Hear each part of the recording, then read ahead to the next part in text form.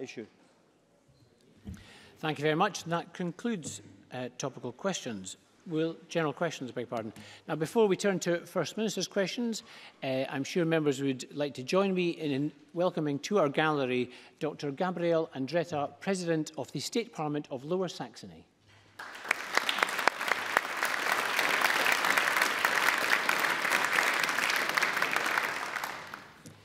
Thank you. I'd also like to extend, if I can, a warm welcome to the Scottish Parliament. Welcome to the Scottish Parliament. My sign language is very rusty. To many members of the deaf community, BSL users and signers who are present in our gallery today.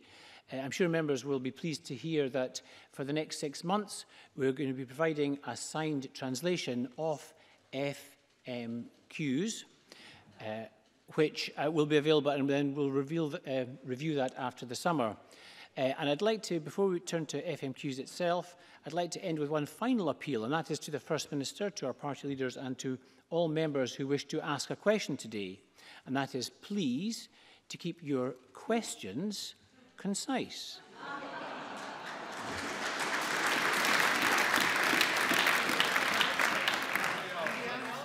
Yes. And the answers. The First Minister signed her approval. First question, Jackson Carlo.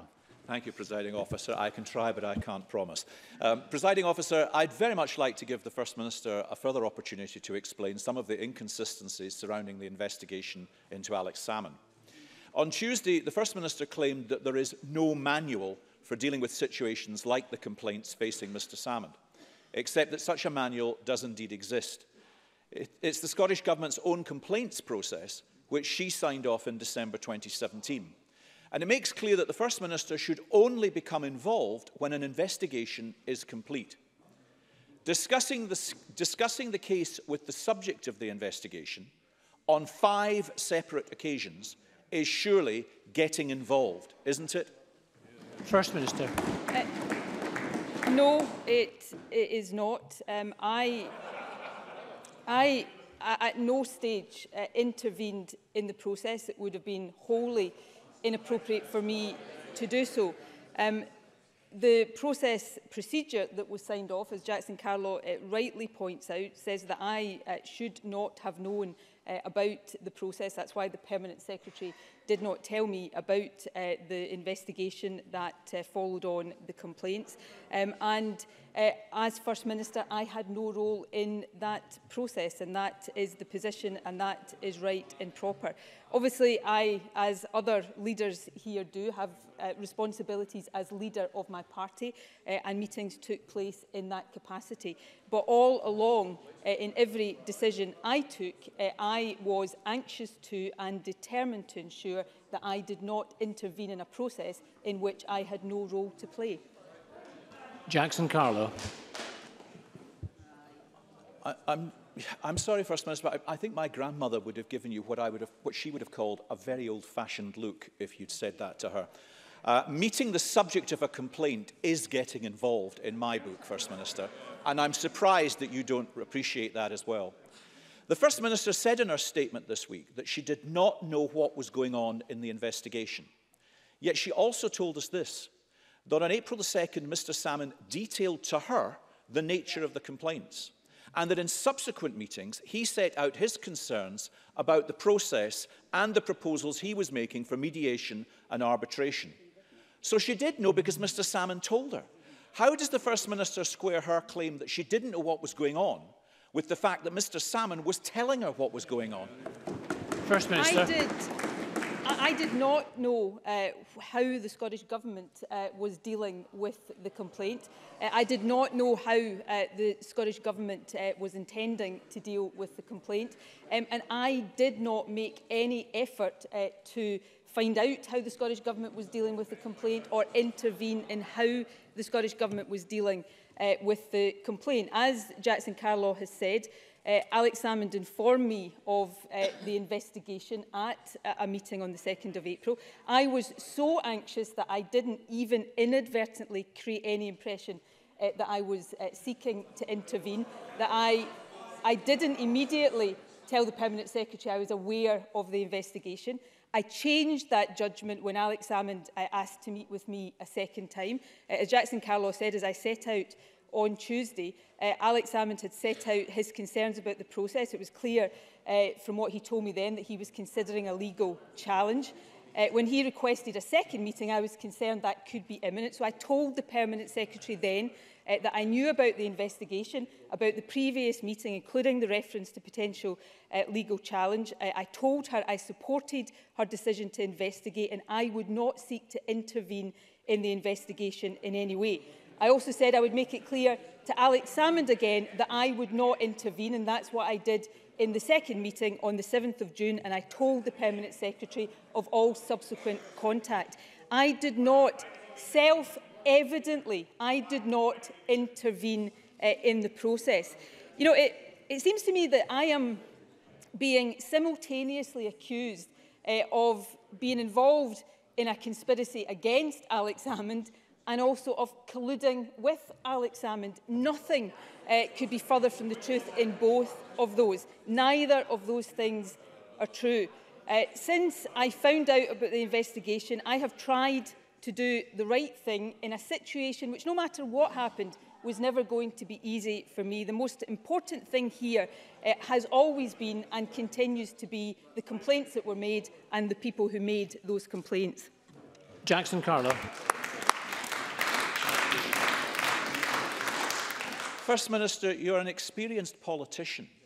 The obvious commonsensical thing to have done after Alex Salmond advised you of the allegation on April the 2nd would have been to decline to meet him or speak with him on 4 separate occasions. Again on Tuesday, the First Minister said that the 5 conversations she had with Mr Salmond about this matter were not government meetings. In other words, her position appears to be that a meeting between the First Minister of the government and the former First Minister of the government about a government investigation involving 2 government employees was not government business. I mean, really? How? So just to be completely clear, will the First Minister confirm if she and the former First Minister were the only 2 people at these meetings, or were other people present, and if so, who were they? First Minister. At the first meeting, my Chief of Staff was with me. Mr Salmond was represented. Of course, my Chief of Staff is a special advisor who also has the ability to assist me in party matters. At the other meetings, no one else was present. Look, I accept absolutely, unreservedly, the scrutiny that comes on me. I didn't choose to be in the situation that we are in. And I all along... Let's hear the answers, please. All along have been absolutely clear that the most important thing was that I did not intervene in the government process in which I had no role. And the fact that I had no role in the government process is why it wouldn't have been appropriate for the meetings to be government meetings. I have responsibilities as party leader, as other leaders do. I did not intervene in the process. Self-evidently, I did not intervene in this process because, as Jackson Carlaw referred to, things like mediation and arbitration did not take place. I acted appropriately. I absolutely accept there were others who think I made wrong judgments along the way, and that is absolutely their entitlement. But I made the judgments that I made. I will stand by and defend those judgments, and I will be absolutely adamant that I did not intervene in this process, as it would have been entirely inappropriate for me to have done so. Jackson Carlaw. So, Presiding Officer, a Scottish Government special advisor who is an employee of the government was present at the meetings which we are told were not government meetings. Presiding Officer, this whole sorry business simply doesn't stack up. At the heart of it are 2 women whose complaint has been entirely botched by this government. We have the former First Minister claiming incredibly that there is a political plot led by this government to destroy his reputation. Incredible. And all we have to show for it is a bill estimated to be at least £500,000, which the taxpayer will now be left to settle. And if the government won't explain convincingly what has happened, and the First Minister, frankly, today hasn't, then I and others believe Parliament should be given the authority to do so. Will the First Minister agree today that her officials and ministers will provide evidence on this matter? Because the public deserve to know. First Minister. Well, firstly, as all members know, it is entirely for Parliament, rightly and properly for Parliament, to decide what it wants to look into and inquire into, and ministers and government officials will, as they do in all inquiries, cooperate fully with that. I mean, Jackson Carlaw puts his finger on a point I made earlier. I am right now simultaneously being accused of being engaged in a political conspiracy against Alex Salmond, and I'm also being accused of colluding with Alex Salmond. Neither of those things are true. The fact of the matter is complaints came forward. The Permanent Secretary was right to investigate those. Where I absolutely agree with Jackson Carlaw is that is the most important thing here, that people brought forward complaints, and it is right that those complaints are investigated.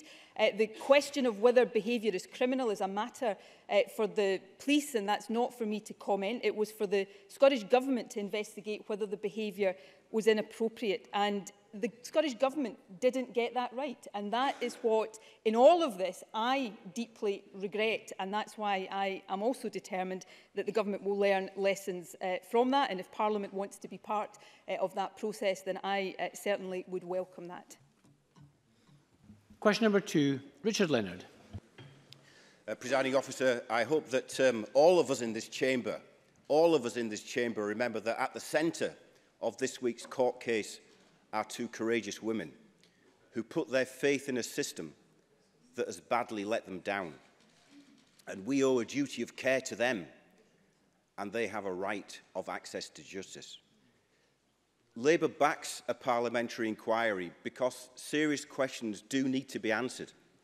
Questions like the First Minister's 5 conversations with Alex Salmond.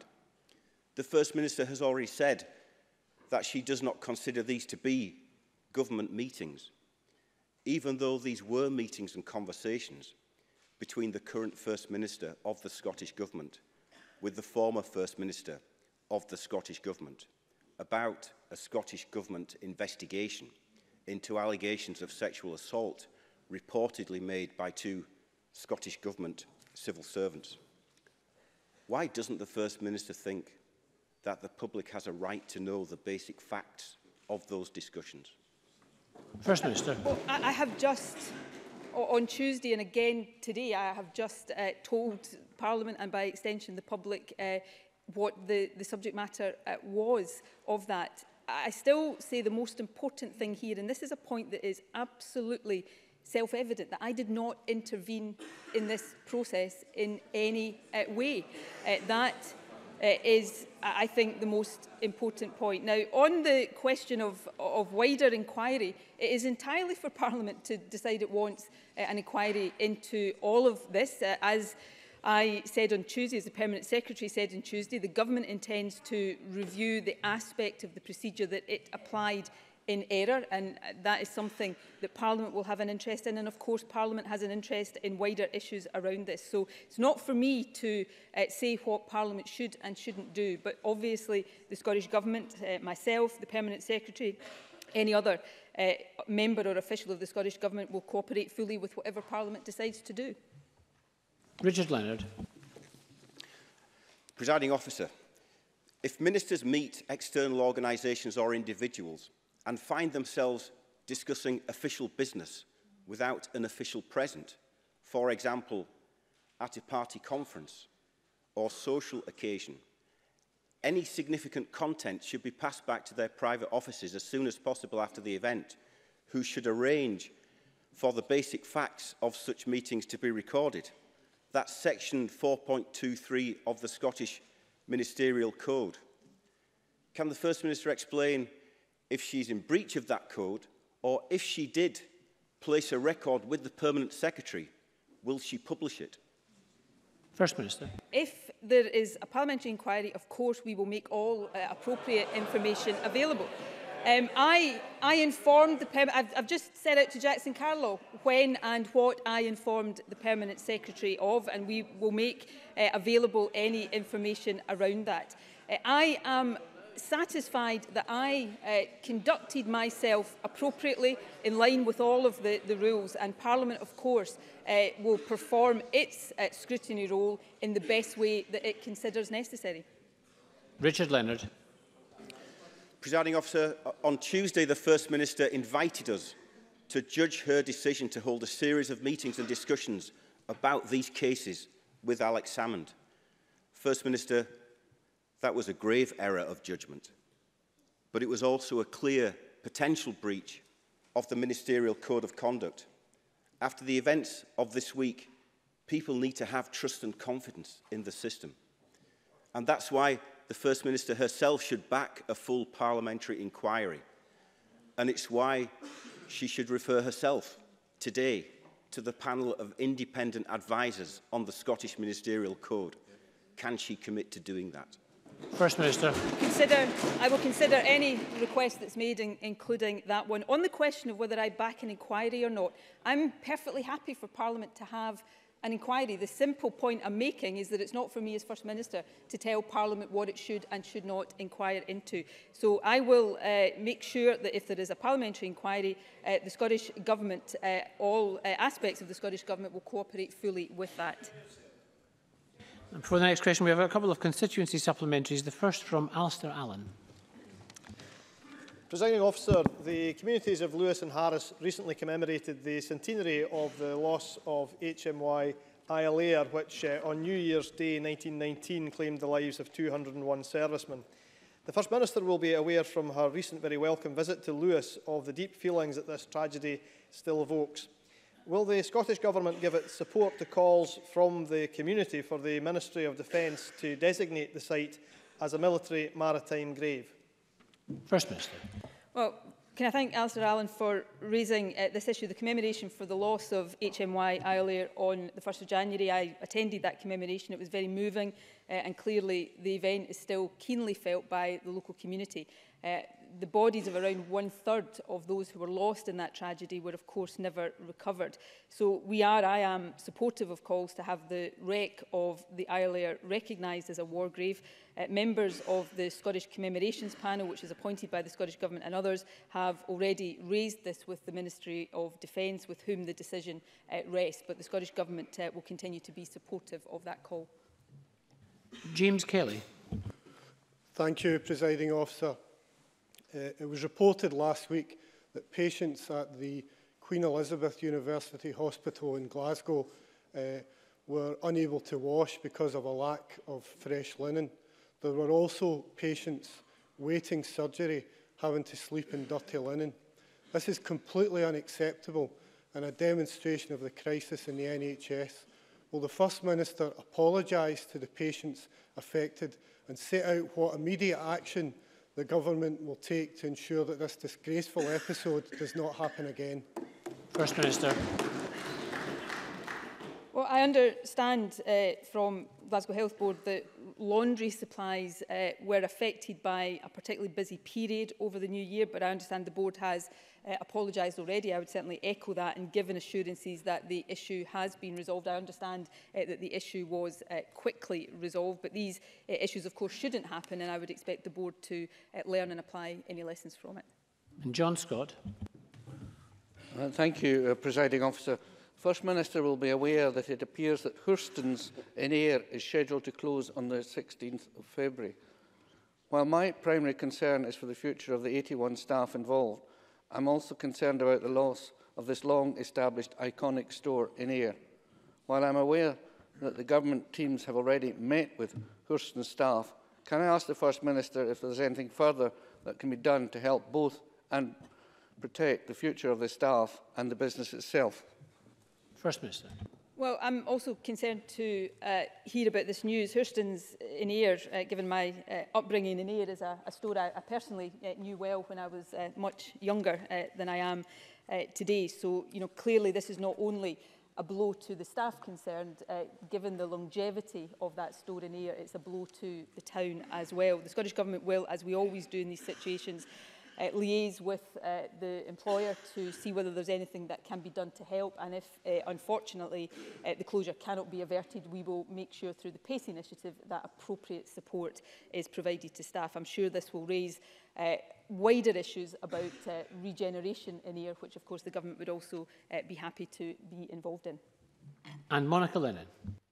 Thank you. In this chamber at the end of November, I raised the plight of 6-year-old Cole Thompson from East Kilbride with the Health Secretary. Cole has debilitating epilepsy and medicinal cannabis could save and transform his life. I'm grateful to the Cabinet Secretary for meeting Cole's mum, Lisa Quarrell, last month. However, I have learned that Epidiolex is being rationed to only a handful of children in Scotland and that Cole is on a very long waiting list. In a letter to Lisa, Jean Freeman said that specialist centres in Glasgow and Edinburgh will each be limited to applying for treatment for 5 children. Lisa has now secured medicinal cannabis privately in Spain, but at significant financial costs. Will the First Minister do everything she can to help Cole and other children like him who are suffering in Scotland to receive the medicine and treatment they need from our NHS? First Minister. Well, can I again express my thoughts for this family? I mean, watching any loved one suffer is absolutely heartbreaking, and that's even more so when it's a child. So we take these calls from families very seriously. I know Monica Lennon knows the position in terms of medicinal cannabis and the fact that this is an unlicensed in the UK medicine. The manufacturer, I know, has applied for a licence on which the European Medicines Agency are expected to make a decision earlier this year. In light of Monica Lennon's latest question, I'll ask Jean Freeman to look again at the issue of Cole in particular to see whether there is any more that the Scottish Government can reasonably do to help in his particular situation. Question number 3, Patrick Harvey. Thank you. Like MSPs across the chamber, I've been hearing from colleagues and constituents from around the country about the cuts local councils are now having to contemplate and the devastating impact if they're forced down that road. I'd like to tell the First Minister about one disturbing example. Ryan is 5 years old, lives in Falkirk and has severe autism. His mum wrote to explain that the family were happy when his nursery recommended sending him to a mainstream primary school because the support he needed was there.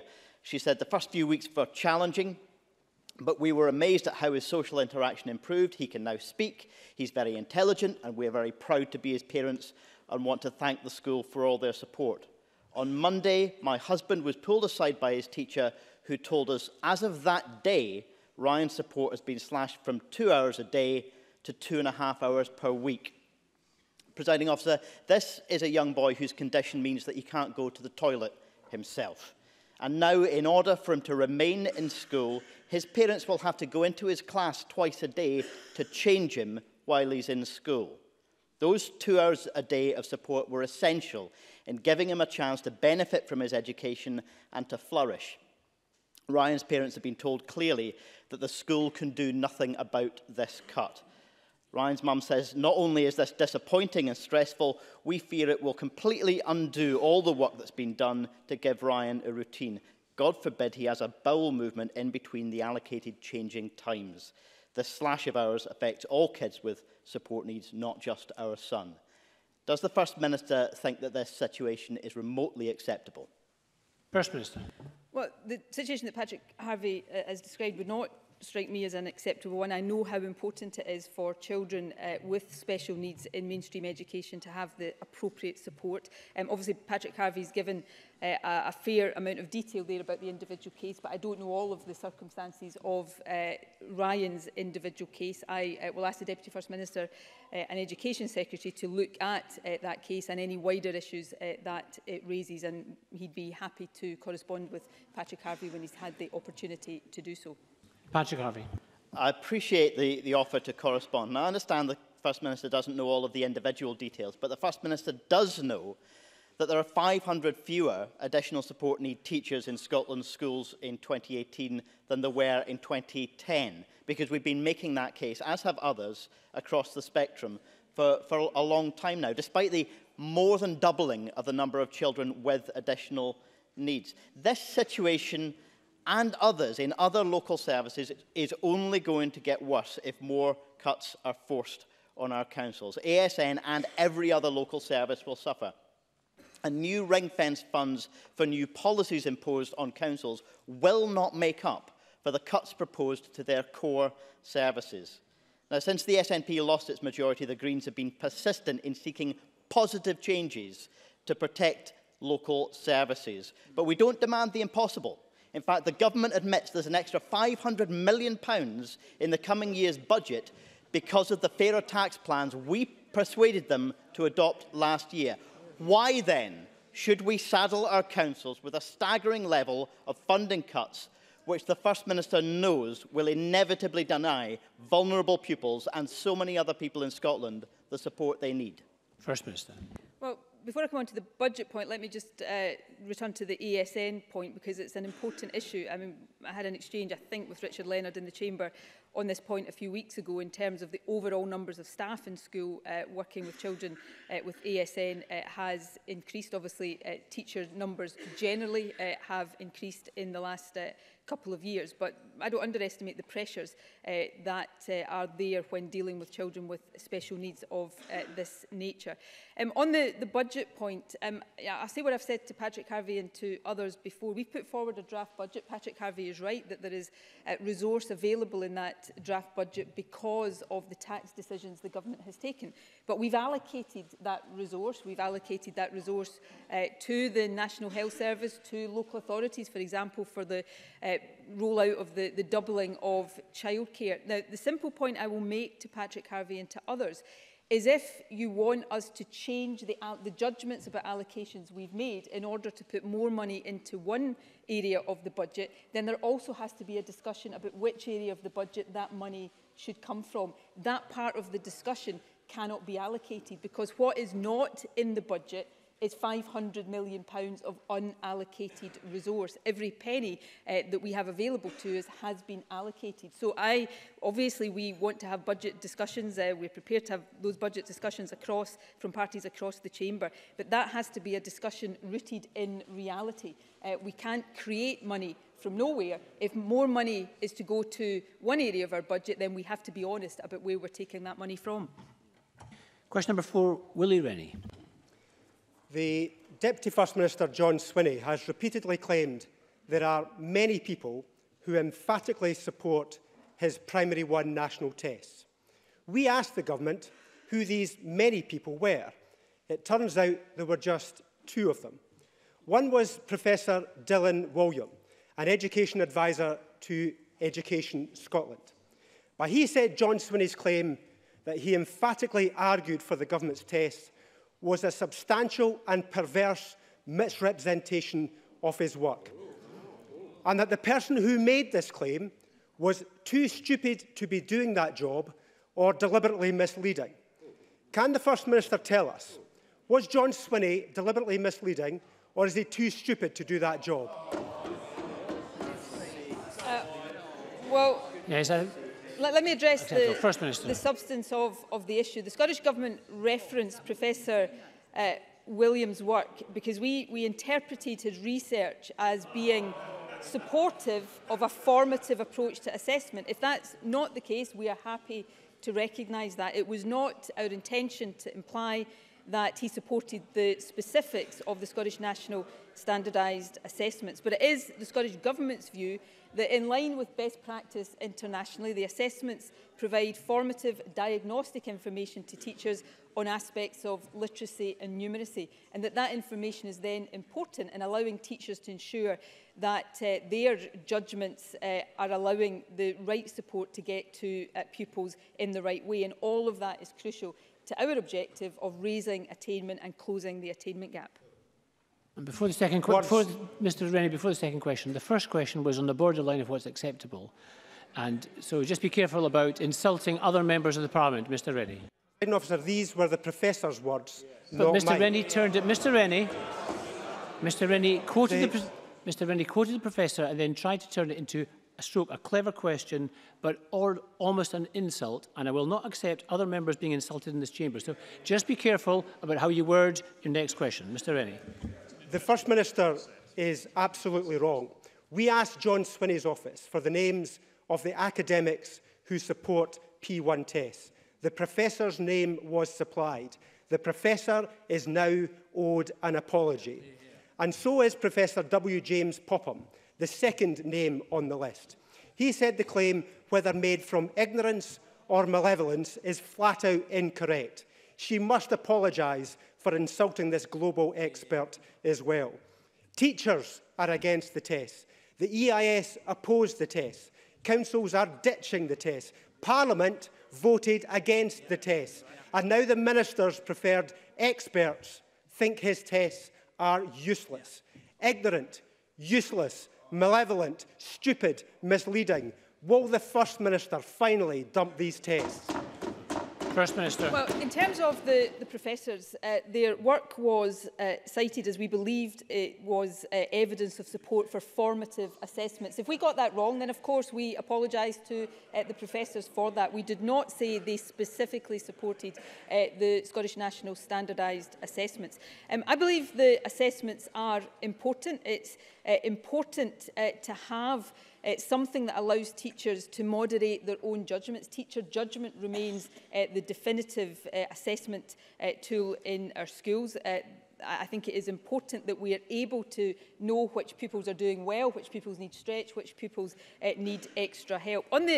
Finally, on the issue of councils withdrawing from assessments, that's actually not the case, because councils who are withdrawing from the standardised assessments that we have put in place are going back to old assessments. And in some cases, in the case of Fife, for example, they are going back to doing 2 assessments a year instead of 1 assessment. And they're using a system of assessment that is not aligned to curriculum for excellence. So, I do think it's important to be, clear about that. So we will continue to support an approach in our schools that allows us to get the right support to pupils and help close the attainment gap. We have some further supplementaries. The first from Shona Robertson.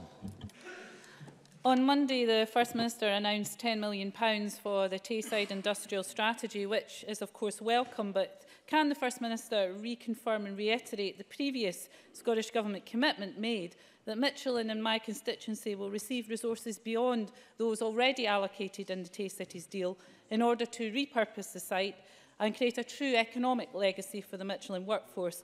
And will she also undertake to further press the UK Government into stepping up to the plate to also help fund a Michelin legacy, given that they've already shortchanged the Tay Cities deal by £50 million? First Minister. Well, can I thank Shona Robertson for the question? The Scottish Government has been clear all along that we were prepared to invest £200 million into the Tay Cities region, and we've delivered on that promise. I remain, like Shona Robertson, disappointed that the UK Government has chosen not to match that scale of ambition, and I hope even now that it changes its mind. The 10 million, the 50 million I announced on Monday will include 10 million for the needs of manufacturing businesses across the region, and I'm sure that future options for the Michelin plant in Dundee will be a key focus of the discussions with regional partners as they work with us to shape the industrial investment programme.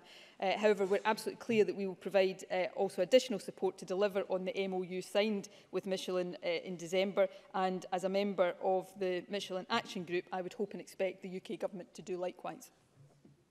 Jenny Mara.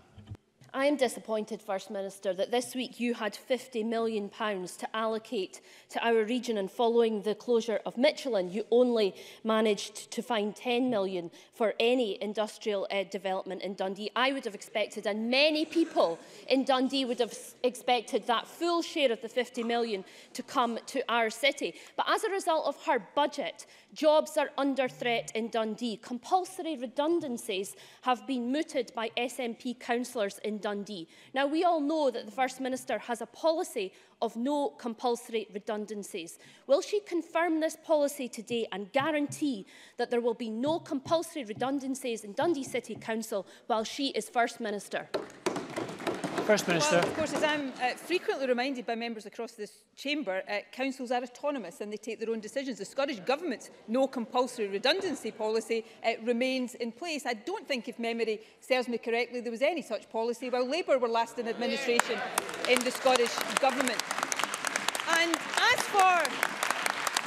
as for the start of Jenny Marr's question, I mean, it could only be a Labour MSP that stands up in this chamber and says, I'm furious that you announced £50 million of additional investment. What a pathetic response.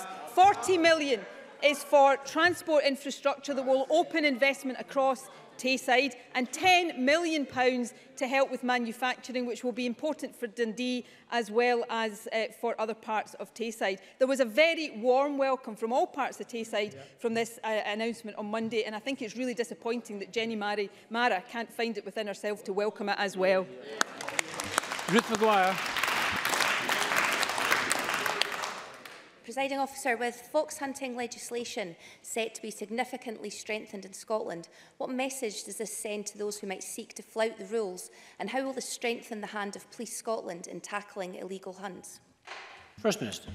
Well, Marie Goujon, of course, the Minister responsible, set out our proposed way forward on fox hunting yesterday. We're going to implement the majority of Lord Bonamy's recommendations, also introduce a new limit of no more than 2 dogs to be used to find or flush foxes. Hunting or chasing wild mammals, including foxes, will continue to be against the law as it is at present.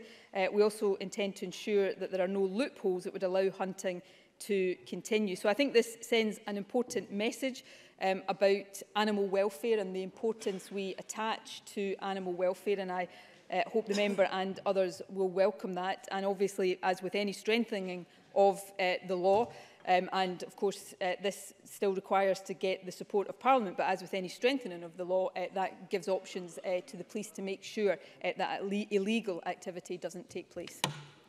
Neil Findlay.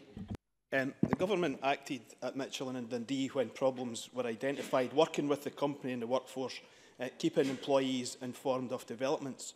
Contrast that to Kayam at Livingston, where workers were kept in the dark, despite the Government knowing about the company's problems a month before it went into administration.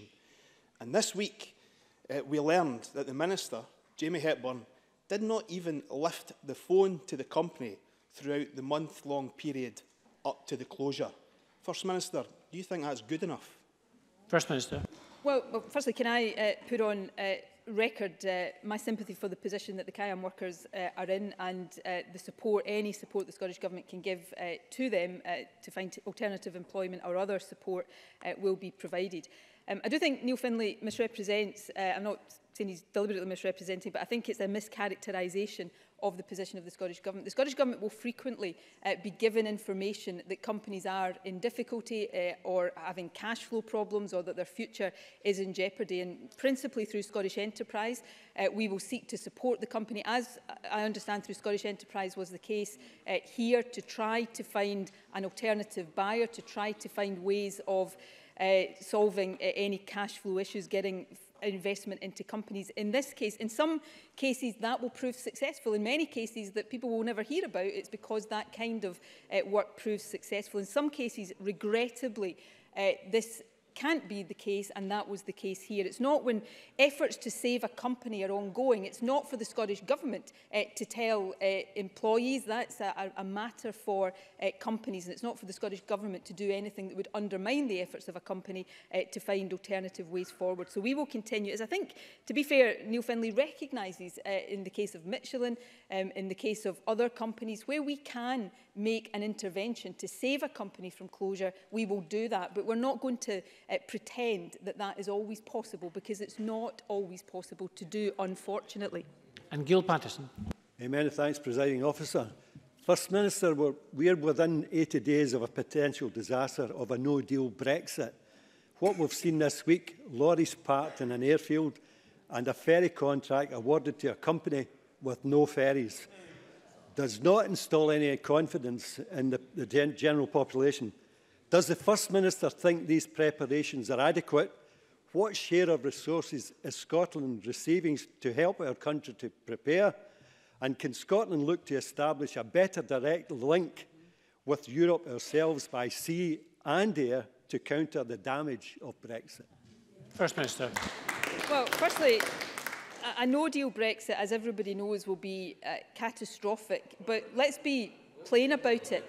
any Brexit is going to be bad for Scotland. And of course, Scotland voted against Brexit. The Prime Minister's deal is bad for Scotland. It's bad for the UK, which is why it looks like a majority of people in the House of Commons will vote against it. So in response to Gil Patterson, of course, we've got to, in the Scottish Government, look at all contingency options, including looking at how Scottish companies in different sectors of the economy can get their products to market, and we will continue to do that. But fundamentally here, there is an issue that for people in Scotland, I think, becomes ever clearer. Until in Scotland we are in charge of our own destiny, able to make these decisions ourselves by being an independent country, then we will always be at the mercy of damaging Westminster decisions. So the sooner, in that respect, Scotland decides to become independent, the better.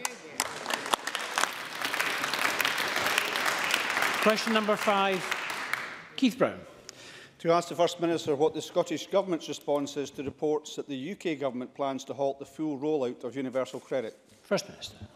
Well, the Amber Rudd's announcement of a pilot for managed migration, of course, doesn't change the reality of those already suffering under universal credit because previous calls to halt the rollout were completely ignored, nor will that announcement stop an estimated 1.6 million people across the UK naturally migrating to universal credit due to changed circumstances ahead of full migration from 2020. So I take the view, as I have done previously, I still take the view that there should be a complete halt to universal credit in order that fundamental changes are made, because people are suffering, people are being driven into poverty and debt because of universal credit, and it is completely and utterly unacceptable. Keith Brown. Can I thank the First Minister for a response and advise that my constituency of Clackmannanshire and Dunblane was unfortunate enough to be at the vanguard of universal credit, which for Scotland, in many respects, is reminiscent of Thatcher's poll tax. Despite the hardship and damage that it's caused and continues to cause to many of my constituents, and despite the fact that Conservative members in this chamber have ignored, denied and downplayed its effects, I am hugely disappointed that the UK Government planned to proceed with their managed migration without any changes to the current deeply flawed system which has already forced many thousands into poverty. Does the First Minister agree that the UK Government must listen to the calls of so many people, including the UN, to fix this failing policy? And will her Government raise this with the Work and Pension Secretary? And does she agree that the full powers of the welfare system should be devolved to Scotland? First Minister. Yes, I agree wholeheartedly with that. Keith Brown talked about universal credit being reminiscent of Thatcher's poll tax. I hope I'm not misquoting him here, but I think John Major, former Tory Prime Minister, has also described universal credit as being like the poll tax. So it is time for the UK Government to listen to the overwhelming evidence of the failings of universal credit, which the UN Special Rapporteur on Poverty recently described as universal discredit. The UK Government should make fundamental changes to make it fit for purpose and halt it in the meantime. The Scottish Government has repeatedly raised these failings with a succession of Work and Pension Secretaries, and we will continue to do so. But as I've said in this chamber before, I'd far rather be in a position of, rather than just having to plead with a DWP Minister in Westminster, that this Parliament had full powers over universal credit and the wider social security system so that we could take our own decisions. Another reason why this country should sooner rather than later become independent. And question number 6, Jamie Green. To ask the First Minister what action the Scottish Government is taking to tackle anti-Semitism. First Minister. Well, the Scottish Government, in common, I hope, with everybody across the chamber, is committed to tackling hate crime and prejudice, and I want to reassure Scotland's Jewish communities that there is no place in Scotland for any form of anti-Semitism or religious hatred. We value our Jewish communities, we value the contribution they make to Scotland, and I think that's a message that should go out strongly from this chamber. As well as our ambitious programme of work to tackle hate crime and build community cohesion, we've also adopted the International Holocaust Remembrance Alliance's definition of anti-Semitism. This sends a strong message that we believe anti-Semitism to be entirely unacceptable in Scotland. Jamie Green.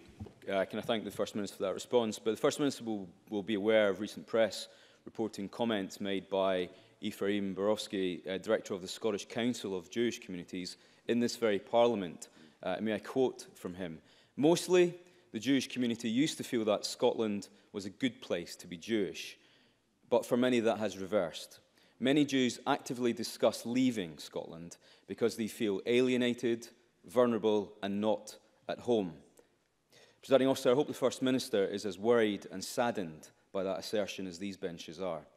So can I ask her what guidance has been issued specifically to Police Scotland to address the scourge of anti-Semitism in Scotland? And will she join me in calling for all political parties represented in this Parliament to do everything in their power to make sure that no one in the Jewish community should feel vulnerable or unwelcome in Scotland? First Minister. Well, yes, I will encourage all parties to do exactly as Jamie Green has called for there. In terms of the police, I believe the police have a good relationship with the Jewish community and work very closely with the Jewish community around tackling anti-Semitism and also addressing the concerns of the Jewish community around security. In terms of Ephraim Borowski's comments, I've got huge respect for Ephraim and the work that he does. I've discussed this issue with him personally in the past. I think, and he is more than capable of speaking for himself, but I don't think there was any suggestion that the very legitimate concerns he raised at the weekend were in any way unique to Scotland. I think he was reflecting a feeling of the Jewish community across the whole of the UK, including Scotland, but also reflecting an apparent rise in anti-Semitism, not just across the UK, but further afield. And I think all of us have to be very vigilant about that. And my responsibility is to make sure that that is the case, particularly in Scotland. And as I say, I've had discussions and will continue to have discussions with the Jewish community about exactly that. I made this point when I spoke at the reception in this Parliament earlier this week of the Holocaust Educational Trust. And I will say this again here. The Jewish community is a valuable, vital part of our society in Scotland. And if one member of that community feels unsafe here, then all of us have a duty to respond to that and to do everything possible to change that. And that's a responsibility I take very seriously for the Jewish community and for any other minority community living in our diverse country. And I hope that's something all members will agree with and echo.